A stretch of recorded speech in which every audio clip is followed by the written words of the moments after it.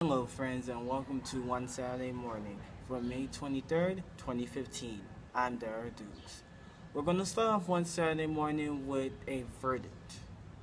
If you remember a few years ago, the Boston bombings happened during a Boston City Marathon that happened in Boston a couple years back. Now, one of the two men that's responsible for it has been sentenced to death. Mr. Tenzanayev, the younger of the Tenzanayev brothers, was sentenced to death after the jury deliberated no more than 15 hours. Now, we'll tell you more details after you first see this clip from CNN. Take a look.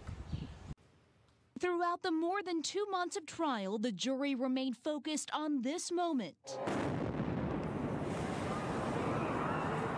When Jahar Tsarnaev and his older brother Tamerlan detonated 2 homemade pressure cooker bombs at the race finish line, killing 3 and putting the city of Boston on lockdown. Jurors heard days of dramatic testimony from some of the 264 bombing survivors and families of the deceased, like 8-year-old Martin Richard. His father fought back tears as he described the moment he saw his son after the bombing, telling the jury, quote, "I just knew from what I saw that there was no chance." Some comment on the verdict, please? Tsarnaev's attorneys, including Judy Clark, argued Tsarnaev shouldn't be put on death row because he was under the influence of his older brother Tamerlan, who was using him as a pawn. Death penalty opponent Sister Helen Prejean told the jury Monday that she met with Tsarnaev and, quote, absolutely believes he is remorseful for his crimes.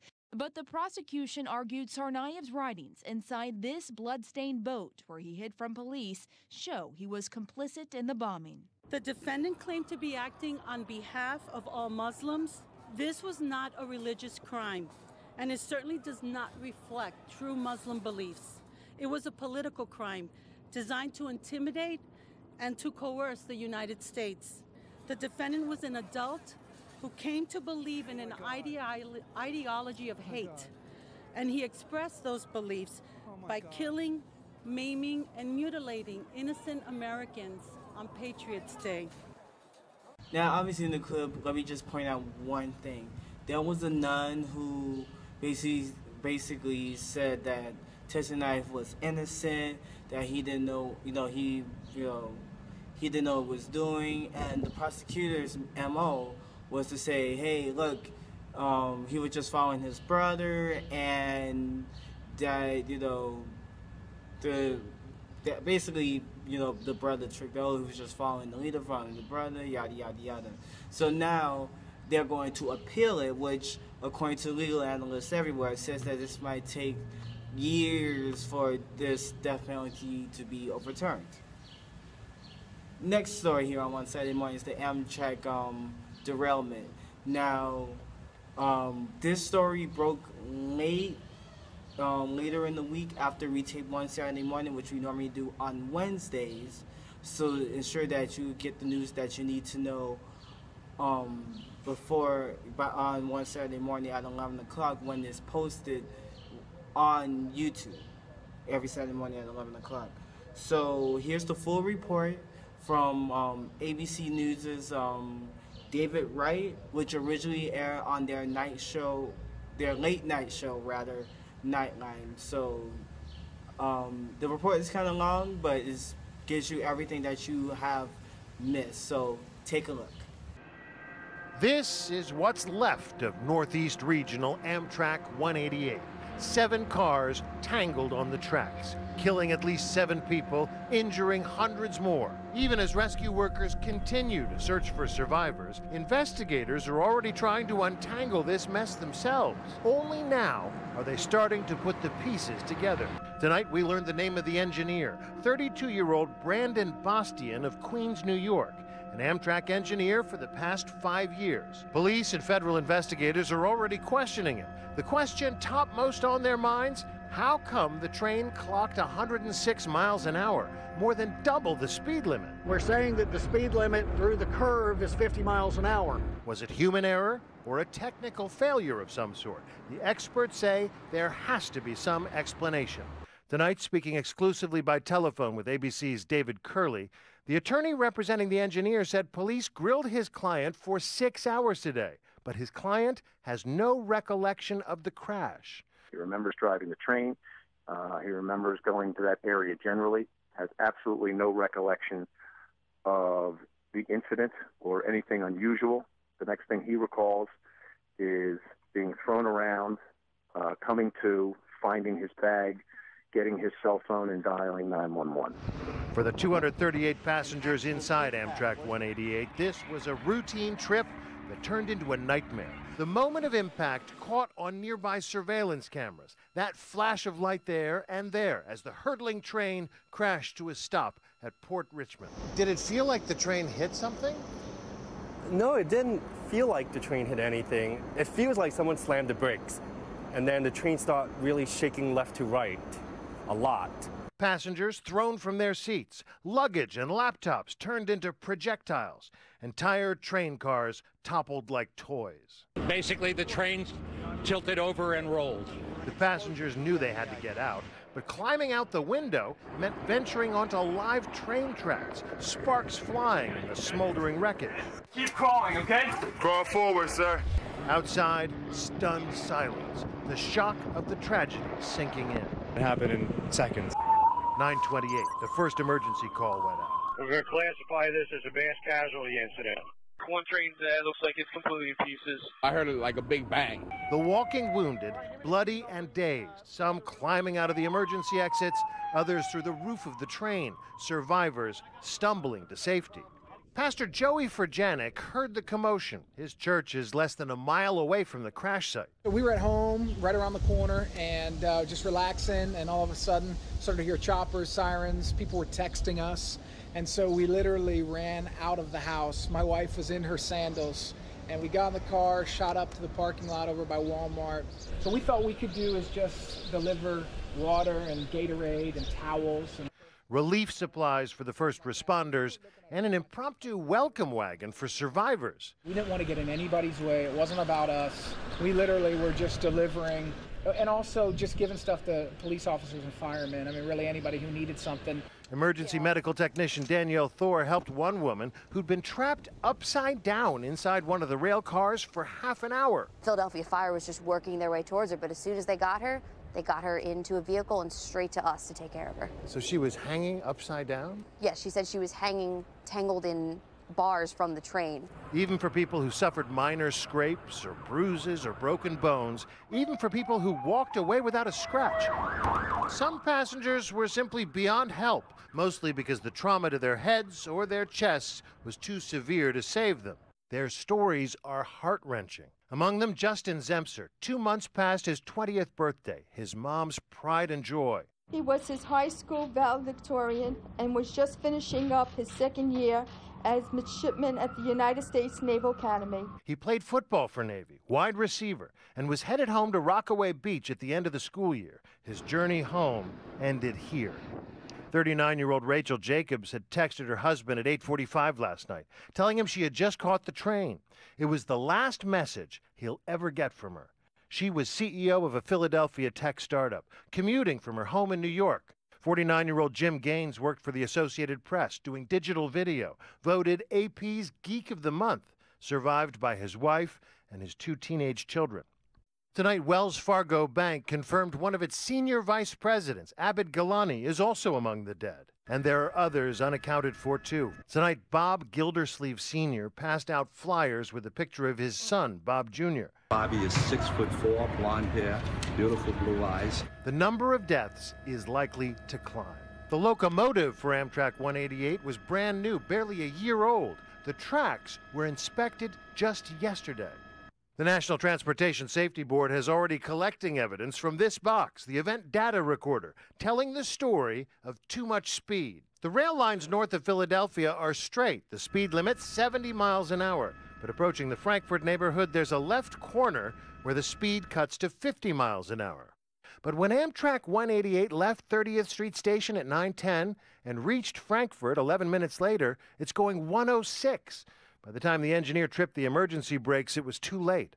Bastian's attorney tells ABC News tonight the engineer has a concussion. He was pretty beat up. He's got 14 staples in his head, several stitches in his leg. He has one leg, the other leg immobilized with a knee problem. And what he looked was exhausted. The attorney says police have asked for his client's blood and his phone, presumably to see if he was impaired or distracted at the time of the crash. And the attorney told ABC News his client consented to both. Train safety experts say the technology exists for a failsafe able to slow a train down even if the operator does not hit the brakes soon enough.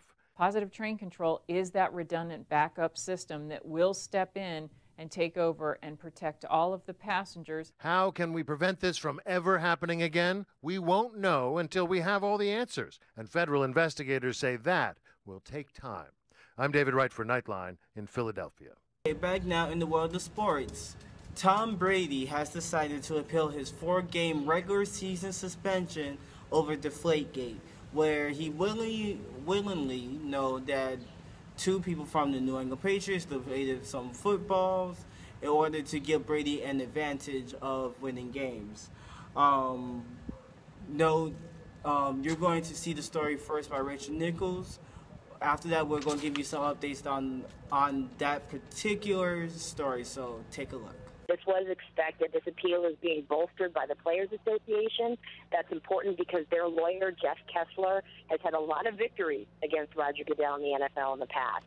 The NFL now has 10 days to set the date for the appeal, and most importantly in all of this is they have the 10 days to set who will hear the appeal, Brooke. Now, Roger Goodell himself can hear the appeal, or he can designate someone else to hear the appeal. And he is expected to designate someone else, but who is he going to designate? Is he going to designate someone within the NFL office? He can do that. Is he going to designate someone who has just recently left the NFL office? He's done that before, and those people have tended to rule in the NFL office's favor. Or is he going to do what the NFL Players Association has requested, which is what they call a truly neutral arbiter? Now, in the past, the NFL has not fared very well when a truly neutral arbiter has been appointed.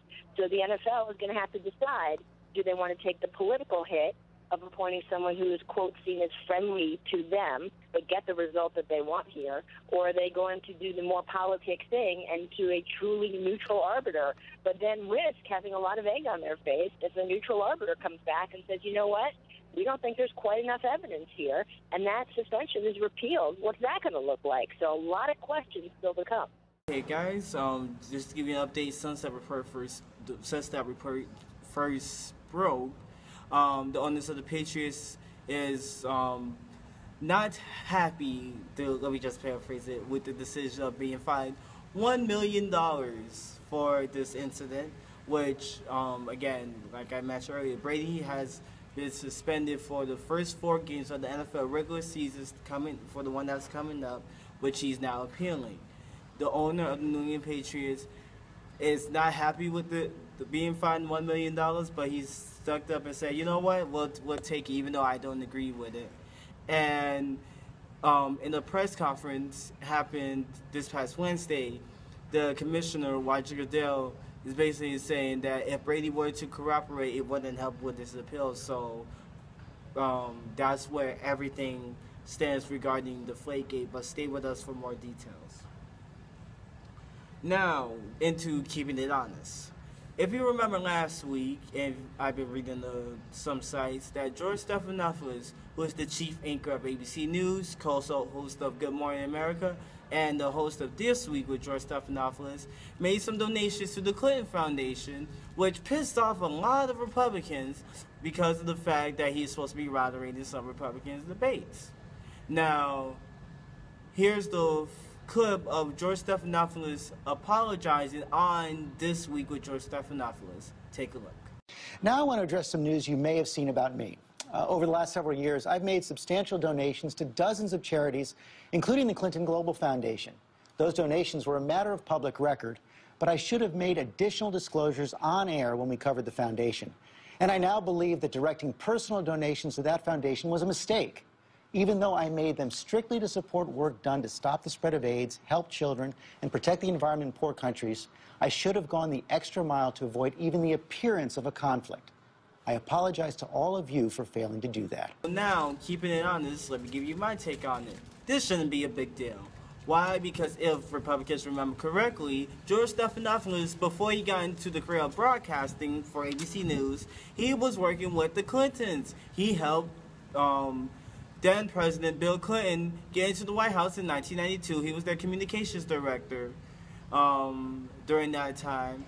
And he left the White House back in 1996 to work for ABC News. So Republicans had to know that this was happening. This was going to happen.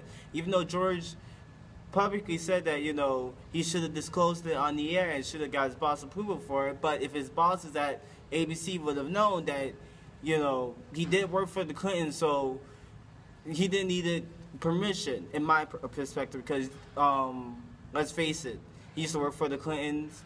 You don't tell a grown man that he needs permission to donate money if you're an anchor or on their talent, because again, that's outside their personal life. And if the Republicans want to get mad, let them be mad. Let them be mad. I mean, let's face it. You're just mad because of the fact that you don't think a man of his stature is going to be fair and balanced.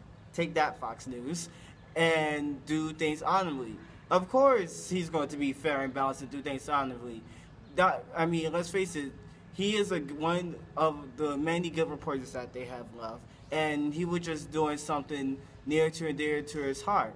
So, I got 2 words for you, Republicans: shut up and leave George alone. You can read the full, my full link, Keeping It Honest, on the News Now Nation's blogger website, which if you go to the main page of the News Now Nation on YouTube and go to the About section, the link is right there, so you can read all about it. And if anything, I'll just post the link up in the descriptions page on the bottom of this video. So, yep, that's basically it of this edition of One Saturday Morning. I'm Darrell Dukes. Until we meet again, stay gold, and I hope to see you next week around this time. See you later, guys.